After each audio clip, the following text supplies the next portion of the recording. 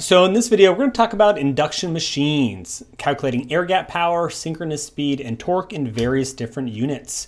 Problem states, a three-phase induction motor with 5 pole pairs draws 55 kilowatts of power from a 60 Hz AC power supply. The stator copper losses are 7 kW and the stator iron core losses are 1.5 kW. Example 1, calculate the rotor air gap power in kilowatts. Example number 2, determine the synchronous speed of the motor in RPMs. Example number 3, determine the synchronous speed of the motor in radians per second. Example number 4, calculate the motor torque in Newton meters. And example 5, calculate the motor torque in foot-pounds of force. Let's get started. So if we want to calculate the rotor air gap power, the first thing we're going to do is draw a motor power flow diagram. Again, this is on page 57 of your version 1.1.2 NCEES reference handbook, under the section 4.2.5, three-phase induction motor power flow. Over here on the left, we have the active power input to the stator. That's going to be P in. Leaving the stator, we have two different types of losses. We have the stator copper losses, and we have the stator core losses. Everything that makes it out of the stator is going to be our air gap power, also known as our rotor power. So I'm going to go ahead and make the losses red just so they stand out. And we're going to go ahead and fill in the values from the problem. So right up here, this motor is drawing 55 kilowatts of power. So that's our input power P in, 55 kilowatts. Next, right here at the top, our stator copper losses are 7 kW. And the stator iron core losses are 1.5 kW. We can now calculate the air gap power, or the rotor power, by subtracting the total sum of our stator copper losses and our stator core losses from our input power.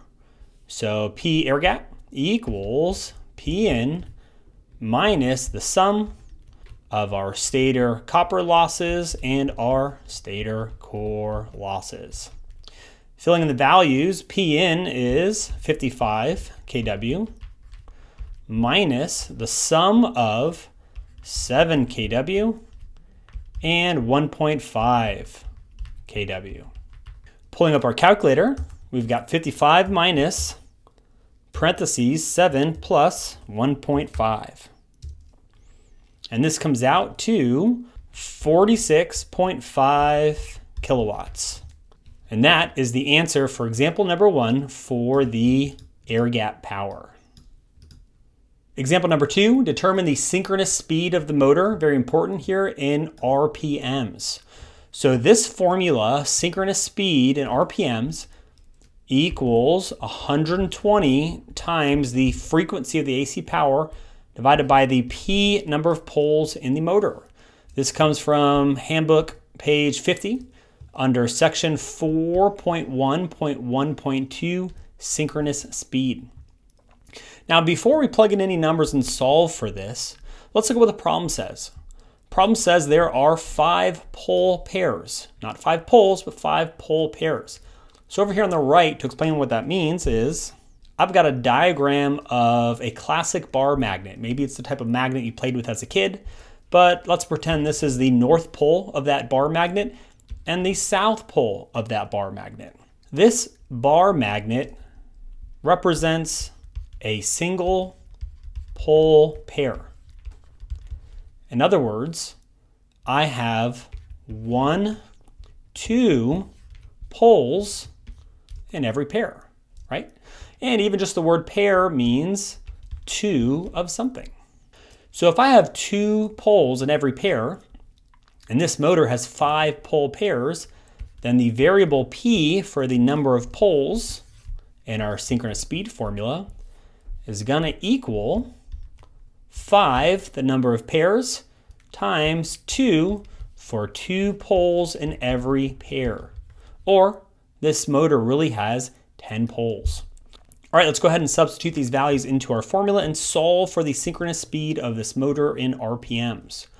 On top, we've got 120, that's just a constant, times the frequency of the power applied to the motor, which is 60 Hertz according to the problem.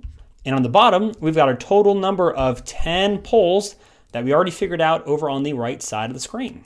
All right, back on our calculator, I'm gonna hit the fraction button, 120 times 60, move to the denominator with the down arrow, type in 10 and press enter. And we get this motor has a synchronous speed of 720 RPM, or revolutions per minute. And that is the answer for example number 2. Example number 3 asks for the synchronous speed of the motor, but this time in radians per second. So all we're doing here is just converting units. So first, I'm going to start with the synchronous speed of the motor in RPMs. That's what we solved for in the previous example, example number 2. And we're going to convert from RPMs to radians per second. Unfortunately, there is no real formula in the reference handbook to do this, but it's really simple. Over here on the right, I just have a simple graph, and I'm going to draw a quick circle on it. So here's our circle. In order to make one complete trip around this circle, we can say that this is equal to 1 revolution. We can say it's equal to 360 degrees, or hopefully you're familiar with radians, it's also equal to 2 pi radians. So looking at this diagram, we know 1 revolution equals 2 pi radians. And we're going to use this conversion factor to help us convert from RPMs to radians per second. So I'm going to copy our 720 down here below. And then instead of RPM, I'm going to write this as 720 revolutions per minute. Next step, let's go ahead and cancel out revolutions for radians. Since revolutions are on top, we need to have revolutions down here on the bottom. And again, we know that 1 revolution, or 1 complete circle, equals 2 pi radians. Last, we're going to get our minutes to cancel 2 seconds.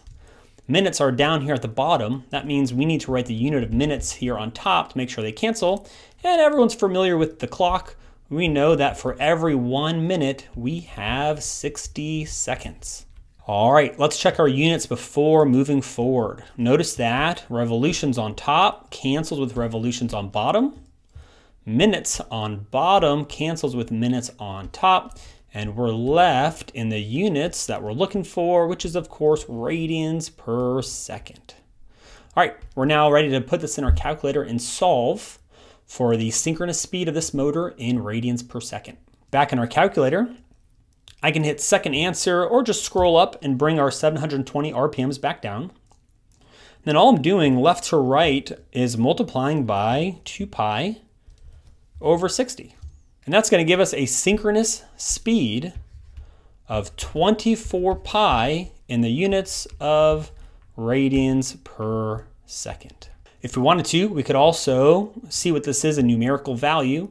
24 pi is also equal to 75.4 radians per second, in case maybe your answer choice didn't include pi. And that is the final answer for example number 3. All right, example number 4 asks to calculate the torque of the motor in Newton meters. Now, before we do that, we're going to talk about the various torque formulas in the handbook and talk about how we chose the one that I'm about to use to solve example number 4. So the first 3 torque formulas over here on the left, they're all on page 57 of your reference handbook, version 1.1.2, under the section 4.2.4, Electrical Machine Theory. The first one is the torque equals the air gap power over synchronous speed, W sync for radians per second. The next is torque equals P converted or P mechanical, same thing, over Wm or omega m, which is the rotor speed of the motor in radians per second. And the next one is torque equals 3 over your synchronous speed with various circuit parameters here. The fourth torque formula here on the right actually shows up in 2 different places in the reference handbook. Whether that's a mistake or not, or whether they're only going to have it once in a future revision, we'll see. But for the time being, in version 1.1.2 of the reference handbook, this formula shows up on page 50 under the header 4.1.1.1 power, torque, and speed relationships. and it shows up on page 52 under the header 4.2.1.1, again, power, torque, and speed relationships. Now this formula relates our output power to our torque in Newton meters. All right, so back to this first one over here on the left. We already solved for the air gap power. We already solved for omega sync, the synchronous speed in radians per second. So it's pretty obvious that we're gonna wanna use this first formula. But before we solve example number 4, let's talk about why these other torque formulas are not applicable in this particular problem. The next one down here solves for torque using the converted power, or PM, mechanical power, same thing, divided by omega m, or Wm, which is the speed of the rotor in radians per second. Now here's the thing. The only way we could calculate our converted power or the mechanical power is if we know the rotor losses, right? We don't know that information. We also don't know slip. So we don't know slip, we can't calculate the rotor speed using the synchronous speed. And we also don't know the rotor speed either in the problem statement. So this formula, we cannot use it to solve for the torque of this motor because that information is not given in the problem. Next one down here, we've got omega sync. That's okay, we already solved for that. We have that information, but we don't know the voltage applied to the motor. And then R2 over S, the rotor slip resistance from the equivalent circuit, we don't know that. And R1, X1, and X2, these are the stator and rotor impedances. We don't know these values, right? These all come from your circuit analysis parameters when you're modeling an induction motor in a single phase equivalent motor circuit. So this formula is more applicable to calculating the torque when you've got all of the information handy to fill in or complete that induction motor equivalent circuit. So this formula also does not help us for this problem. And the last one over here, the formula that relates output power to torque in Newton meters. Again, we do not know the rotor speed. This is the rotor speed in RPMs. This is the rotor speed in radians per second. We can convert back and forth using that conversion factor we already did earlier in the video. However, we don't know the actual rotor speed in the problem, and we also don't know the slip of the motor, which allows us to convert from synchronous speed to rotor speed and vice versa. So again, this formula also will not help us in this problem. All right, let's go ahead and use this formula over here, P air gap over omega sync for torque, and solve example number 4. So earlier on in example number 1, we solved for the air gap power of this motor. Turned out to be 46.5 kilowatts. And in example number 3, we solved for the synchronous speed of this motor in radians per second. Came out to 24 pi. Here's our calculator. All I'm gonna do, I'm gonna scroll up until I see 46.5. That's our air gap power we solved for earlier. Careful, don't forget to include times 10 to the 3 since it's kilowatts, not watts. And then divide by, scroll up, and grab our 24 pi. Here's a trick. Anytime you're scrolling up to bring a value back down in your calculator, if that value is on the denominator of your fraction like it is here, you have to press the second button on your calculator to kind of hold your spot while you go and search for that answer. Only need to do that if the value that you're trying to enter in is on the denominator. All right, let's go ahead and hit enter.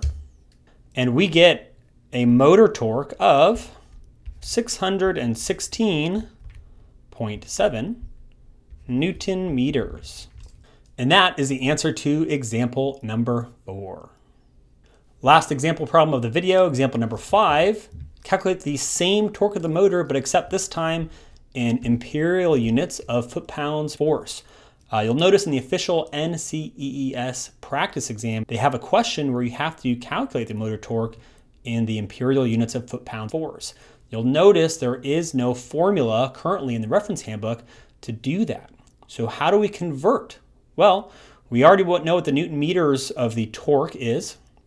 So we can go to page 2 of our reference handbook under 1.2 conversion factors and scroll down until you see in the reference handbook, multiply Newton meters by the conversion factor 0.73 0.7476 to convert to foot-pounds of force. So from example number 4, here's our motor torque in Newton meters. And all we're going to do is multiply it by our conversion factor of 0.7376, which is really in the unit of foot-pounds force per Newton meters, so that Newton meters cancel. And we're going to get our answer. So back in the calculator, the last value is already our torque in Newton meters, so I'm just saying times 0.7376, and that's going to give us a motor torque of 454.9 foot-pounds force in imperial units. And that is the final answer to example number 5. Hope you enjoyed this video, hoped it helped, and especially hoped it helped trying to identify which of the different torque formulas in the reference handbook to use, depending on the information given in the problem.